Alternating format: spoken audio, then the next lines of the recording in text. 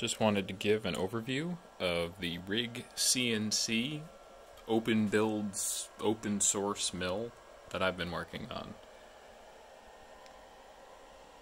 So the general premise of this mill is to buy as much of the precision as possible. And what I mean by that is purchase components that are relatively inexpensive but have a high precision associated with them. So for example, this is a granite surface plate, so I know that it is very rigid and very flat. And instead of carefully dialing in or machining a surface, I can just buy that, and I know that it is rigid and flat. These linear guides, similarly, they are very straight and will convey motion rigidly instead of dealing with V-wheels or anything that needs kind of external tooling. And that's been an overall philosophy of the mill, is to just, where you can, purchase precision and try to connect those precision bits with relatively simple parts.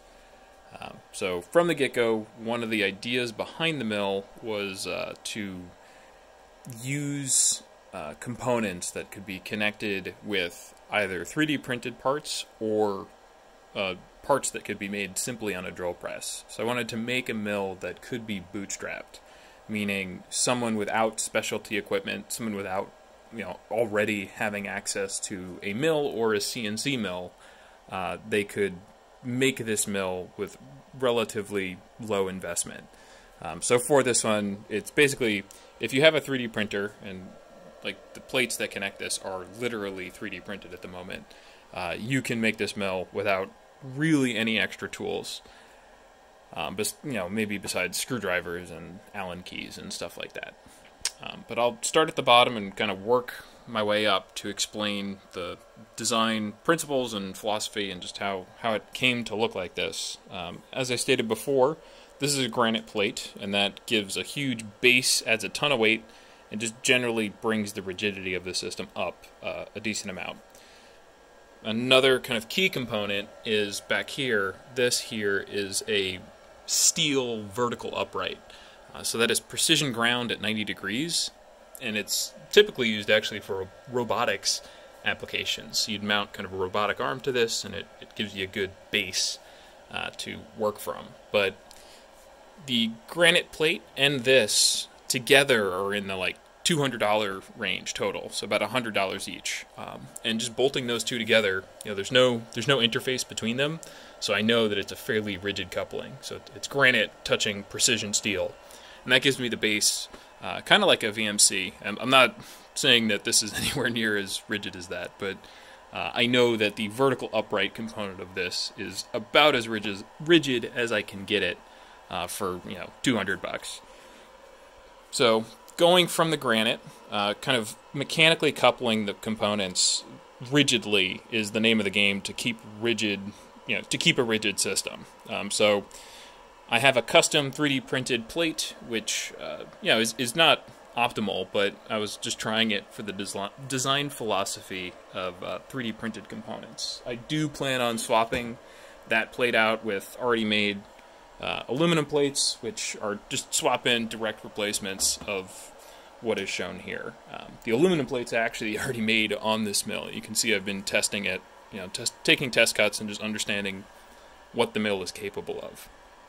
So from the granite plate goes into this custom plate, which just fixtures it to these linear actuators. The linear actuators I designed using Openbuilds aluminum.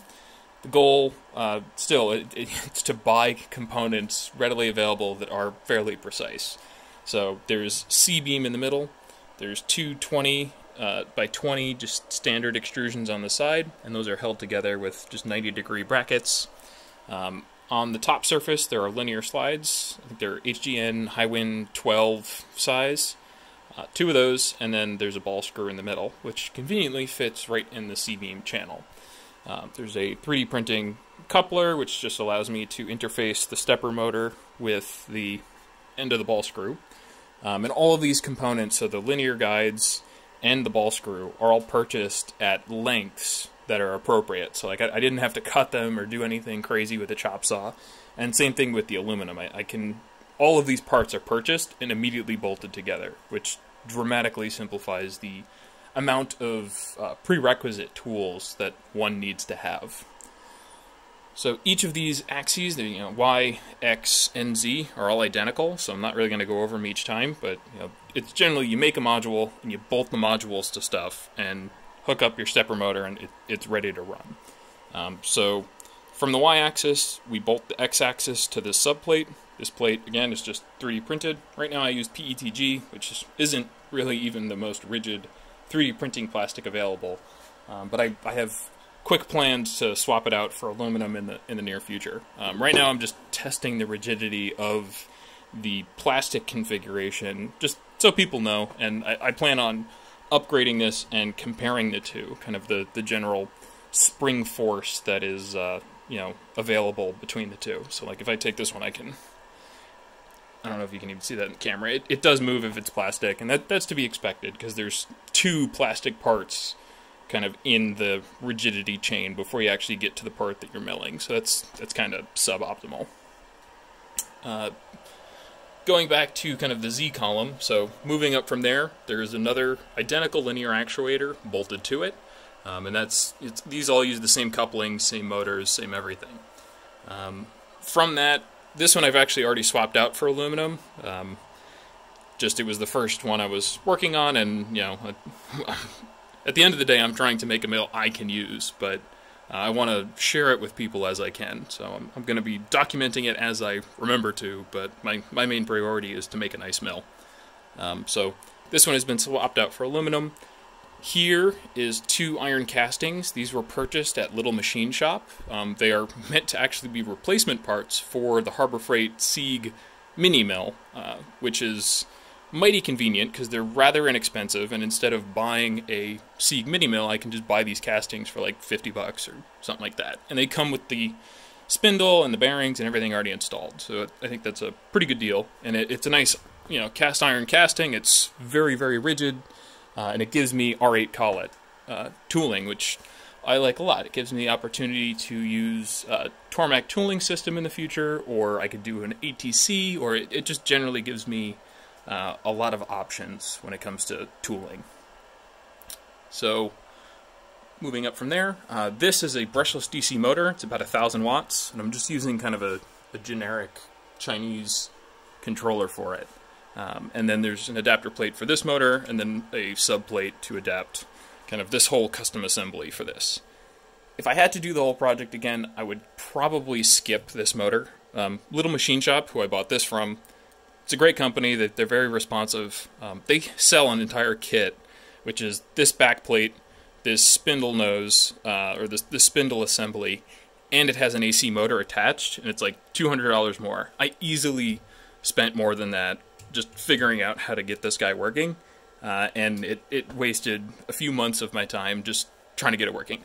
I have it working now. It's okay, but if I had to do it again, I'd probably just skip that step. And I believe that's most of it. I'm using, like I said, a generic Chinese controller for the brushless DC, and then back here, I don't know if you can see it, it's the black box from Openbuilds. So they are a nice company to work with. They're also pretty responsive, and I try to support companies like that. So right now I'm using their interface device with that black box. I can use one hand. I can jog this guy around. These are all ball screws, so backlash is, very, very little, nothing noticeable.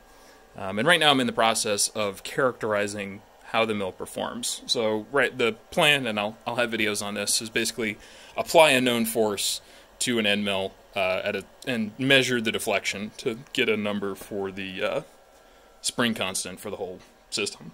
And I plan on, like I said, comparing the spring constant of the plastic version of the mill with the spring constant of the aluminum version of the mill, and comparing the two. So that's it for now, and thanks for watching. Bye.